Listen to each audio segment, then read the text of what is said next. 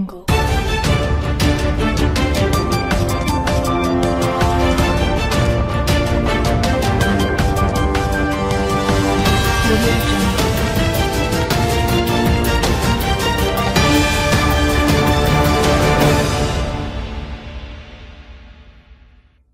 Breaking.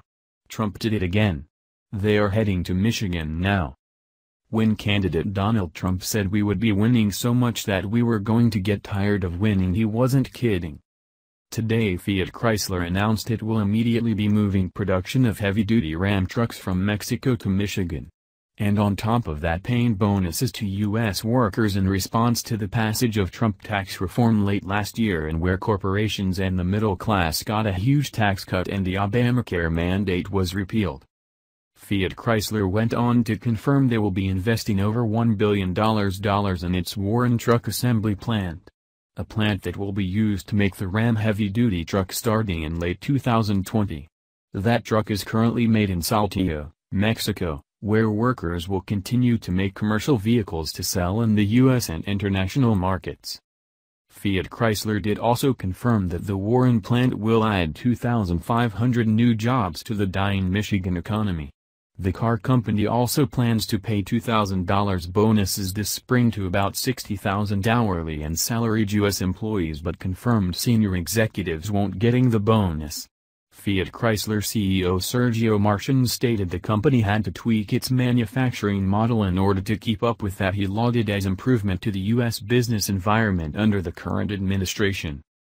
He added that part of this tweak is that employees should also share in the tax savings. Via Speaker.gov. Top 3 conservative wins in the tax plan. Last night, the final Tax Cuts and Jobs Act was released, following the House-Senate conference that took the best ideas from both plans and made a better, more conservative bill.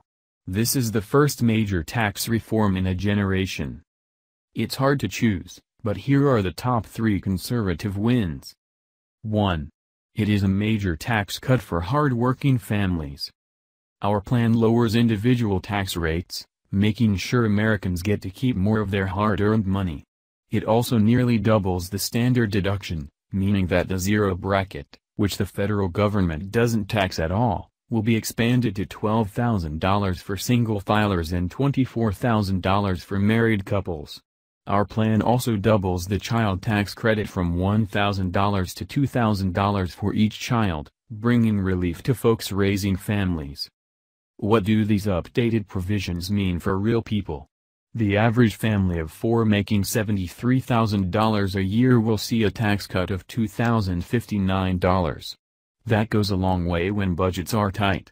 It could mean more money to save for children's college, a reserve for an emergency, or a vacation at the beach for a week in the summer. Bottom line, this new tax code eliminates the carve-outs for special interests, prioritizing the American people over the well-connected. 2. It eliminates Obamacare's individual mandate penalty tax.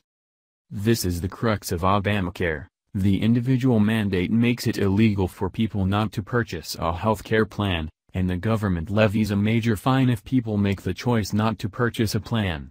The individual mandate's purpose is to make young people, who are generally healthier, bear the burden of health care costs in this country. The consequences of the individual mandate are dire, especially because Obamacare has driven up the cost of health care across the country, making premiums so expensive that many folks cannot afford health care at all. Therefore, the individual mandate punishes people for making decisions that make the most sense for them and their family.